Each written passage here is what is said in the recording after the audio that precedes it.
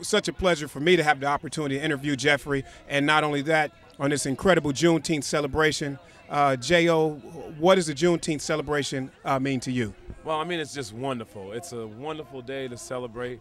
You know, it's our day. Absolutely. So it's beautiful to be able to celebrate it here in Compton, you know, with all these fine people out. It's nice to see all the people out here in Compton. When I first moved to L.A., I was living pretty close to Compton. I was on Manchester in '87, so you're a hometown you know, guy. yeah. So I've been down here, and I love it. I love the people are so warm and always so real.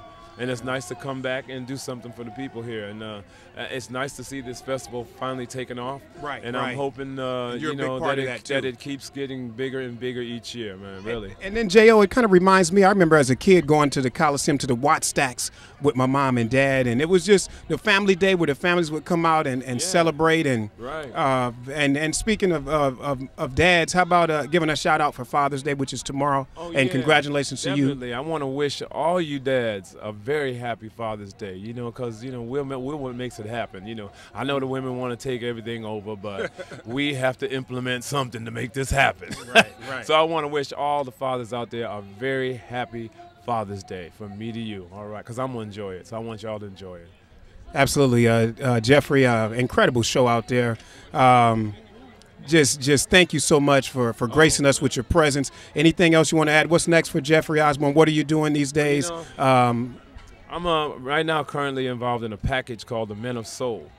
And it's great because there aren't many of us left. You know, it seemed like we're losing brothers one after another. I mean, Ollie Woodson passed not long ago.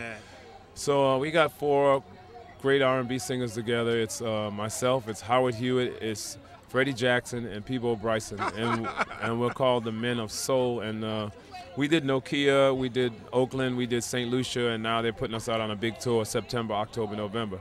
Excellent. So we'll be coming all around the country with that package, and it seems like people want to see that. People want to hear real music, so it's kind of nice, you know. Well, I just like to say keep representing and keep making us look good. And the Men of Soul, what an incredible concept. And to get those brothers, the strong brothers like that, and who we grew up with, and so still going strong. You sound great, you look great. God's best to you, man, and keep looking up. This is Juneteenth celebration, City of Compton. Incredible Jeffrey Osborne.